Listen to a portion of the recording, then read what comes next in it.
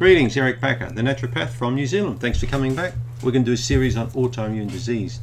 I've had quite a few people asking me, this particular niche now for some time, and I'd like to talk about it. It's an area I've got a big interest in.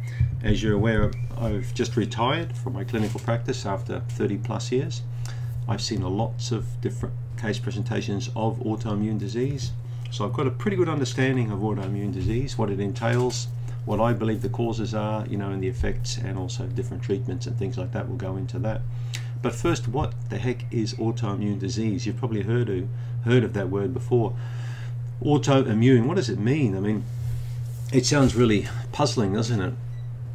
Well, if you look at your immune system, it's basically designed to keep you alive. It stops really the onslaught of things like viruses, various pathogens, bacteria, yeasts, fungi, different things from penetrating into the body and creating a problem. So the immune system sets up that response.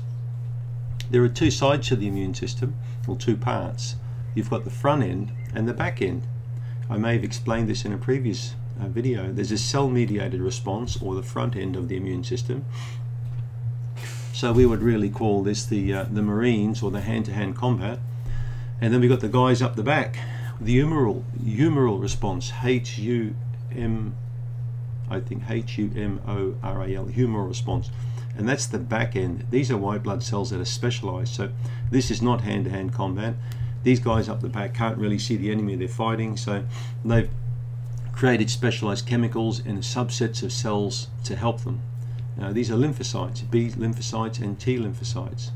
So the front end are the neutrophils. So these basically attack bacteria head on, a bit like the Marines can actually see the the enemy they're fighting. So that's the neutrophil hand-to-hand combat.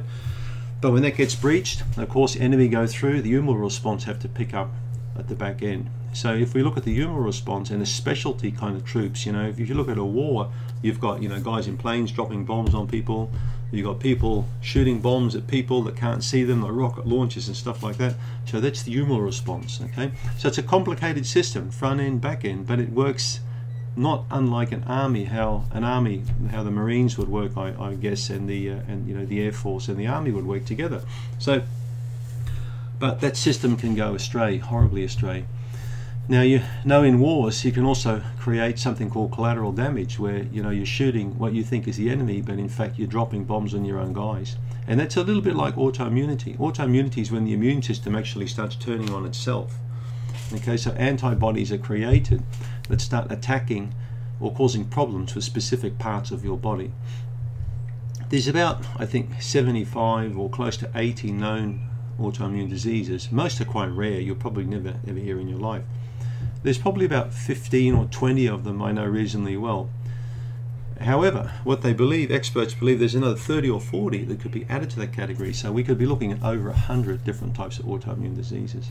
And they're categorized into two major groups. You've got localized autoimmune disease and systemic. Localized, for example, being rheumatoid arthritis, where it's going to affect the joints, the small joints predominantly. And also, if we look at psoriasis, an autoimmune condition that affects the skin, that makes the skin's cells shed too fast. So you're going to get this high proliferation of epidermis, of skin cells building up, and you're getting all this flakiness around the head and things like that. Others can be more systemic, like systemic lupus erythematosus, or SLE, or lupus. Right, so that can affect many different parts of the body, the skin, the kidneys, the heart can be affected. And often these things are quite vague to pick up. Autoimmune diseases, in many cases, don't get picked up for years. Women tend to have more of a problem with autoimmunity than men do. In fact, it's like 2 to 1 or even 3 to 1 in some cases. So women can be more prone, particularly between the ages of 15 to about 45, or the fertility years. They seem to be affected. Often conditions will start early on and build up, and then the woman will be diagnosed often several years later, which I find pretty poor, but it happens in many cases. I've diagnosed several cases of autoimmune disease myself in my practice, when the doctor had no idea what was going on with this patient. And with all due credit to the medical doctor, the patient may have approached him or her in the early days when the symptoms were rather vague, but It surprises me how many doctors even get psoriasis and dermatitis mixed up, conditions like that. So anyone can make mistakes. So autoimmunity is when the immune system attacks your own body, right? And we're going to talk in this series, we've got a whole lot of stuff here to talk about, in fact. Who gets autoimmune disease? Why do some people get it? Why does it attack the body? 14 common autoimmune diseases, causes, symptoms. We're going to go over a whole lot of stuff. So if you've got an autoimmune condition, or you have a loved one or friend or relative, or somebody you care about, or anybody that has autoimmune disease, I'd encourage you to have a look at the entire series, to start from the first video and work your way through, or you can watch it in any particular order, but you'll learn lots of little things that you probably would not have heard anywhere else regarding autoimmunity. Now, why would that be so? Is it because I know different information? Well, not really. I mean, I've worked with patients now for over half my life, so I've worked with lots and lots of different people, thousands of people.